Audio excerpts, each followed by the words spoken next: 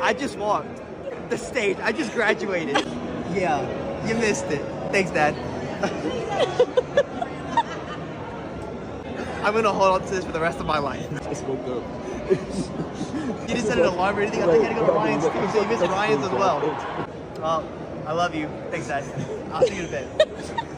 A Colorado pastor says God told him to launch a crypto venture. He's now accused of pocketing $1.3 million from his followers. How many stories do we have to hear of fake pastors basically robbing their parishioners? For most people, at least in this nation, to realize that maybe going to a large corporate church is not really the best thing to do. That maybe the person standing on stage isn't here to share the word of God, but actually just steal from you. God told you to start a crypto venture. You're trying to tell me that he told you to steal $1.3 million from people who look up to you and seek you out for religious counseling. You stole from them and then placed that stolen $1 million into an incredibly volatile and risky investment.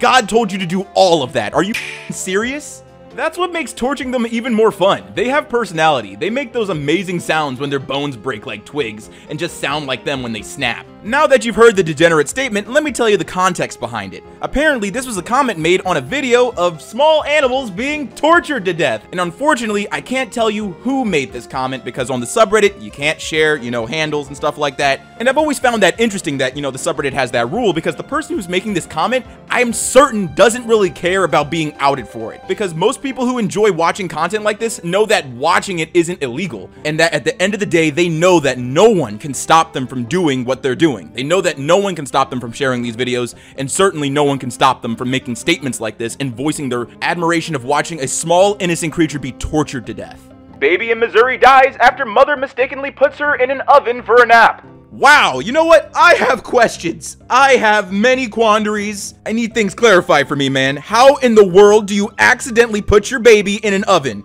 Were you high?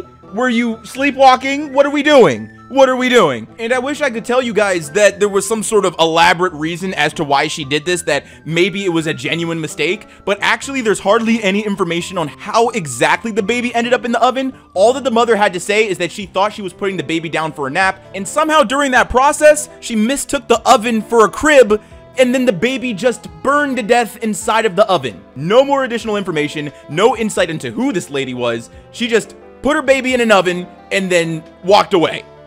What the f?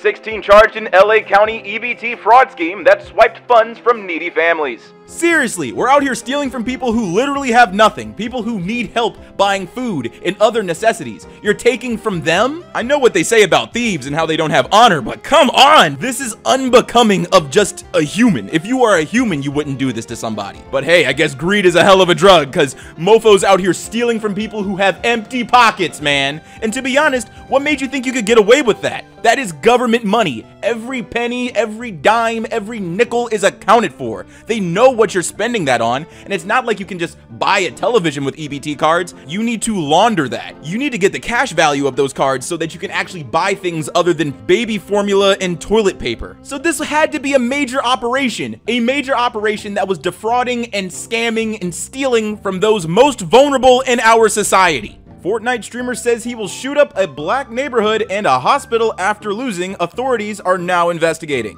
What? Okay. Nice. Back out. I don't want to play against them. I'm literally gonna get up a black neighborhood if I keep playing against them. They're terrible. Literally, like, I hate so much. I actually do. Literally. I'm gonna get up a high school tomorrow too. On a Sunday.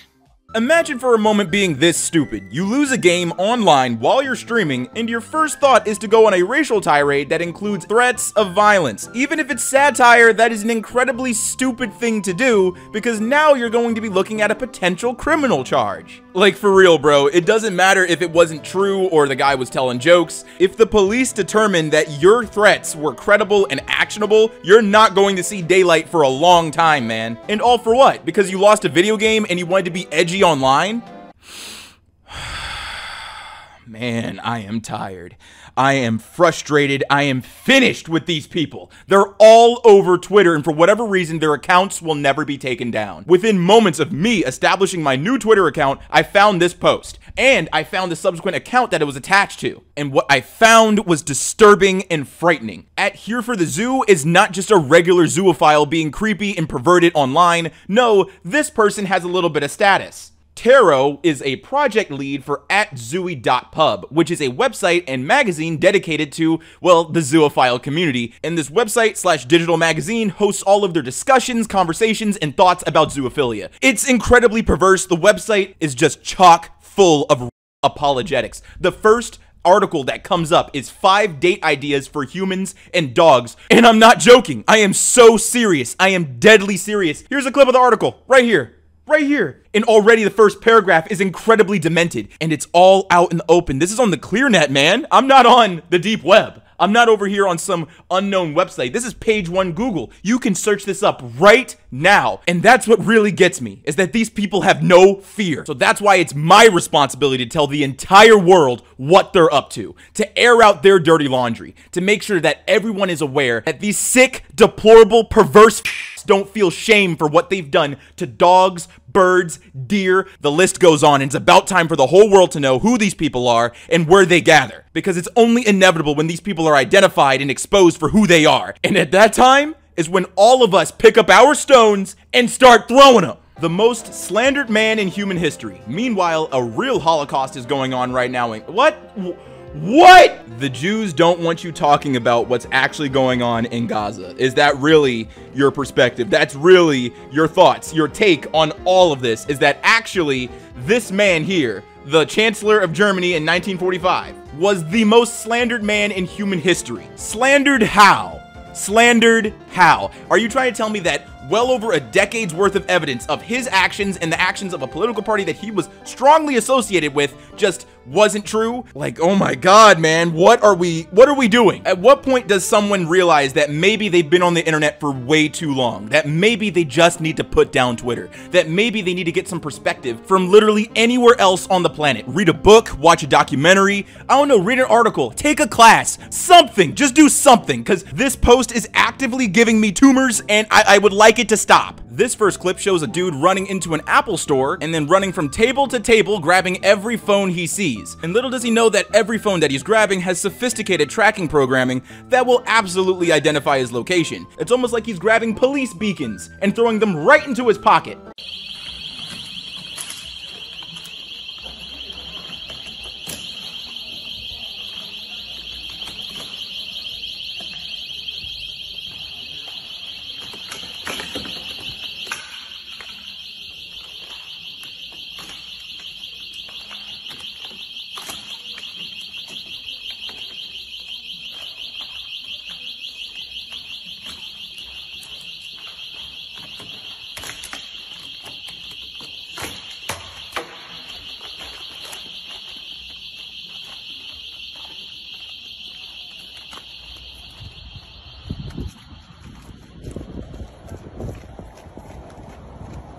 Hooters waitress taken into custody for allegedly dipping hot wings in her what?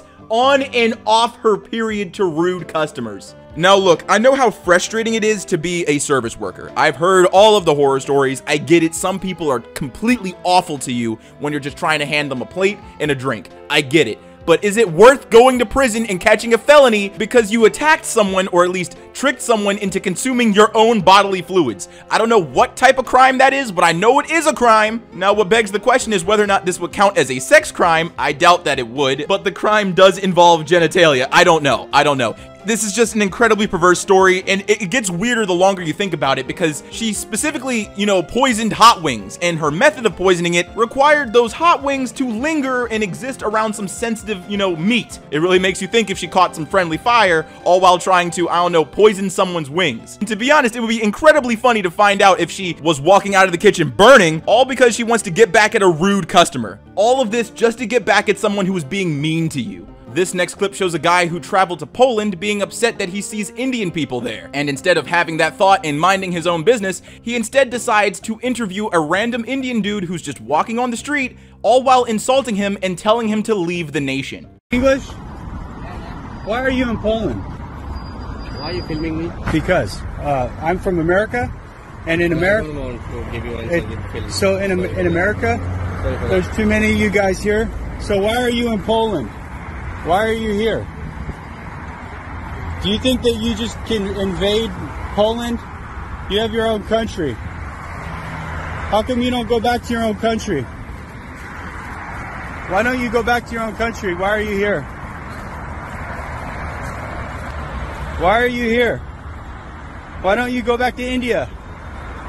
Are you from India? Sir, just answer. I just want to know. I can film you. No, this is my country. I'm European, and Europeans want to know why you think you have the right to invade our country. Why are your people invading our homelands? You have India. Why are you coming to the white man's land to take off from our hard work? Why don't you build your own country? Why don't you build your own country? Why are you being a parasite? Do you think it's okay for you to invade Europe? You're our race. You're an invader. You're an invader. You're an invader. Go home, invader. Go home. We don't want you in Europe. We don't want you in Europe. We don't want you here. Poland for Polish only. Poland for Polish only. You're not Polish. You're not Polish. No, you're not Polish. You're not Polish. Why are you here? Why are you here? Why are you invading our homelands? Why are you in Europe?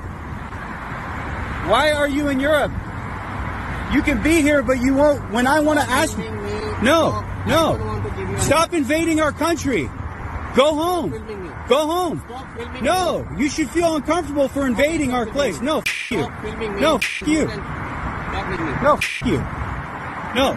Why? No, you should feel ashamed. Your people are invading America. You're invading Europe. You need to go home. Pennsylvania woman charged with torturing, killing animals for YouTube audience. A southeastern Pennsylvania woman is facing multiple counts of aggravated animal cruelty after allegedly filming herself torturing and killing animals and uploading the videos to her YouTube channel. With that type of deplorable content, I doubt that she was making any money on her YouTube channel. So this leaves two realities. Either she was uploading this as some sort of archive on YouTube, she wasn't expecting anyone to see these clips, or she was just uploading it for pure entertainment value for those who find this type of content entertaining somehow they find it entertaining. I don't know what goes wrong in your brain that makes you feel comfortable with watching videos of random innocent creatures being killed. Your guess is as good as mine as to how someone can get there. And to be honest, I don't think all of it is trauma. I think that there's a sizable amount of people on this planet who are online, who were raised well and have normal lives, who are just into this stuff. And it's just cause they're sick. And I'm catching that vibe from this woman.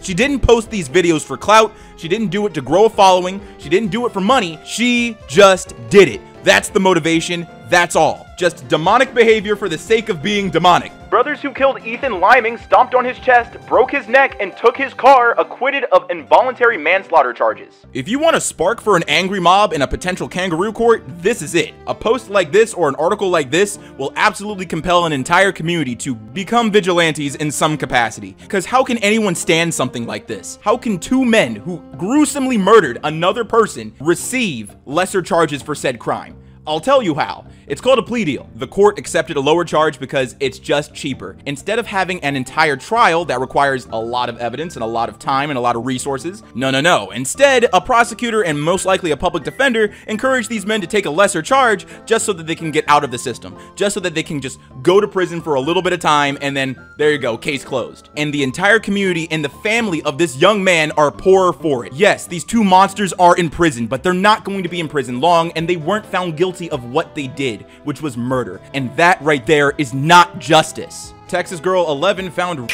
and murdered under her bed was killed by migrant 18 who crossed into El Paso in January and was promptly freed by authorities. Promptly freed. crossed into El Paso in January. It's crazy how you're just allowed to do things, man. You're allowed to enter a nation illegally, get caught, and then be released into the public unprocessed and unaccountable to no one. This girl did not have to die. She did not have to experience every terrible thing imaginable that a human could ever experience if that absolute cave troll was not here. It's crazy and disappointing that every day is a reminder, a new reminder, that the only reason why terrible things happen here in the United States, terrible things like this, is because they're allowed to happen. There's already laws on the books, guys. Policies have been issued and protections have been established, and yet we allow evil to happen. I want to reiterate, because it's serious, that she did not have to experience this. This deplorable fuck, this monster, was unleashed upon a normal and civil society.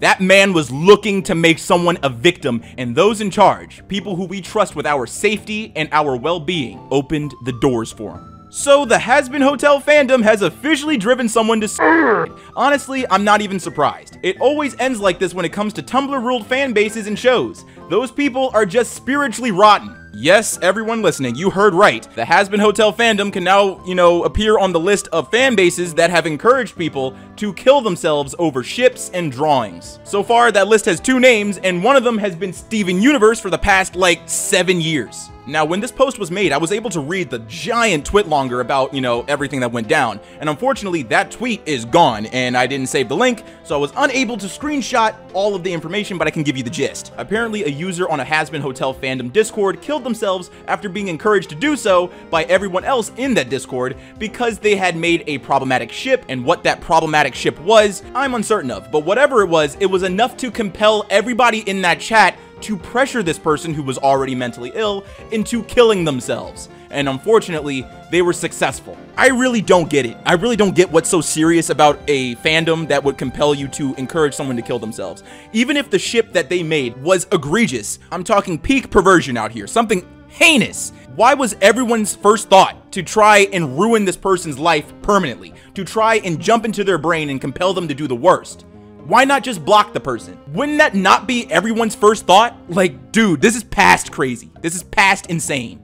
And our final post of the day is actually something positive, something that I feel all of us can get a chuckle at and all of us can absolutely understand and maybe even want to do in the future. Couple left bikes in yard to lure thieves, beat them with bats, and posted videos on YouTube. Free my mans, free these people. They did nothing wrong. You want to stop someone from stealing? You hit them with something hard. If you're going to behave like a cave troll, you're going to be treated like a cave troll. And to be honest, I don't understand why they would be arrested for this. I don't even understand why YouTube would take down the videos. But in all seriousness, of course, I know why the video was taken down. I know why they went to jail, because we have rules and we shouldn't hit people even if they're thieves and ruining the community. We should not hit them with bats and then publicly humiliate them on YouTube. But hey, look, all I'm saying is I understand, and I would absolutely do the same thing if I knew I would get away with it. But hey, let me know what you guys think in the comments down below. Do you think these people should go to prison for what they did, or would you do the same thing hoping that you wouldn't get caught? I would love to know what you guys think. I love the discourse in the comments. And yeah, these guys didn't do anything wrong, and the thief had it coming. You shouldn't steal bikes. You shouldn't steal bikes, otherwise you might get beaten up by a couple.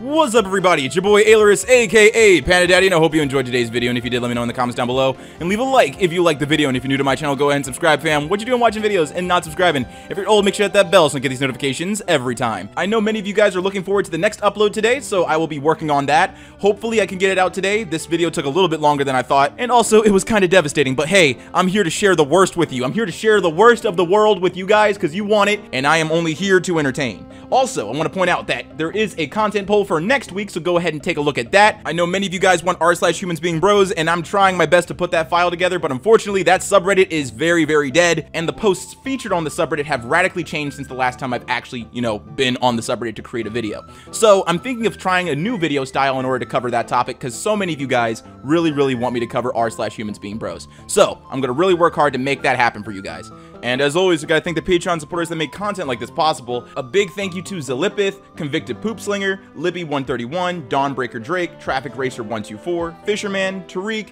The Blurred Star, Mr. Sandman, Iconic PFP, Mike, Sleepy Dragon, Power Lover, Loving Tate, Tron Destroy 23, Code Connor Purvis, S16, Infrared, My Golden Experience, James Tucker, BMX30, Cinnamon Sticks, Scott, The Fake Musician, Samantha Bellhart, Bloody Hunter, Keely, Dunder Nasshawk, Swiss Patreon user, and Noah. Thank you so much for your support. It is greatly appreciated. And if you want to help support the channel, there's 2 links in the description, one on my merch store and one on my Patreon. Both funds go directly into the channel so I can maintain what's happening here. And as always, stay zesty.